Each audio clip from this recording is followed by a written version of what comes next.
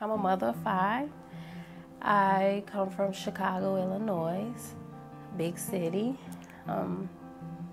I like it there, but I came here, to get a better education for my daughters, because Chicago is pretty rough right now. I have 3 daughters in North High, 1 in North Middle, and 1 in which this is her 2nd year at college. She's going for dental assistance.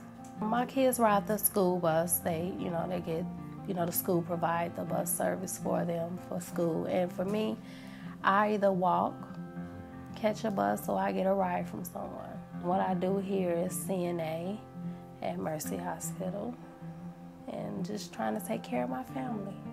Now I'm going to go back to it for RN.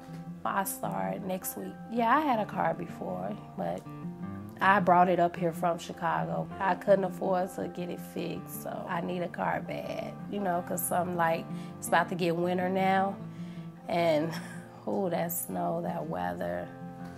But it's okay if I have to walk, that's what I have to do. So I'm on call, I could work late nights, morning, so.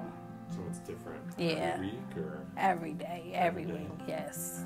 Sometimes they call you in the middle of the day if they need you, and you have to stop what you're doing to get ready for work.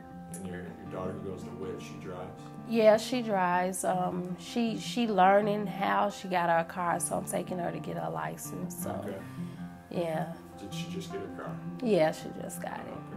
Yeah, just something to help her get around. Well, right now I'm trying to, keep my job, keep it, I know my daughter's sick, so sometimes right now I'm just having my mom to come over here and, check on her, make sure she's okay. So I can, keep my job and try to get us a vehicle so we won't have to go through, all of the stuff that we're going through right now. And if I don't work, then how am I pay my bills? I'm the only one, just me and my babies. We walk to the doctor. If I have to go grocery shopping or clothes, get them some school clothes or supplies or something like that, yeah, we have to use transportation. Like right now, since my daughter have a car, I use her car.